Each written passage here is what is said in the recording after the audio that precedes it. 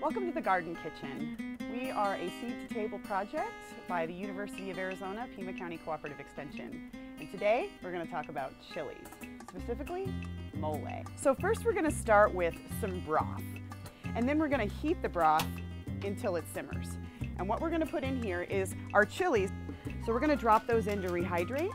As well, we're going to use a half a cup of raisins, a couple of whole cloves of garlic, and I'm going to give that a little stir and let that come to a simmer.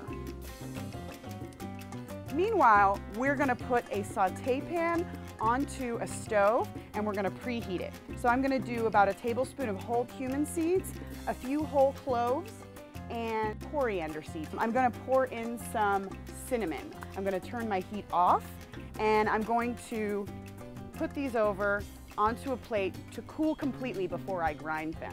And now we're going to toast the nuts and seeds that we're going to use in the mole. So I'm going to give this a little stir. I'm also going to put a little bit of oil in here because we're going to fry these. Next, we're going to move on to our fresh ingredients that are going to be in the sauce.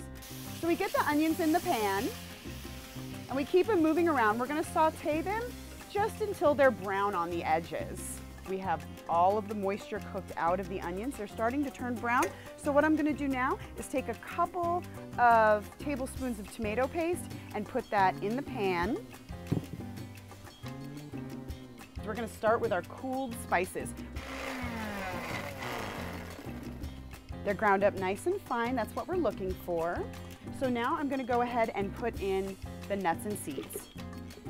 I'm going to take the remainder of my oil and go ahead and pour it into the nuts and seeds and then grind them until they're smooth.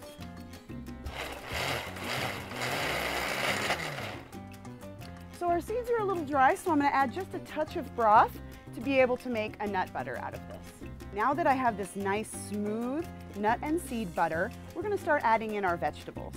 So let's start with our onion mixture. I'm going to put a little bit more broth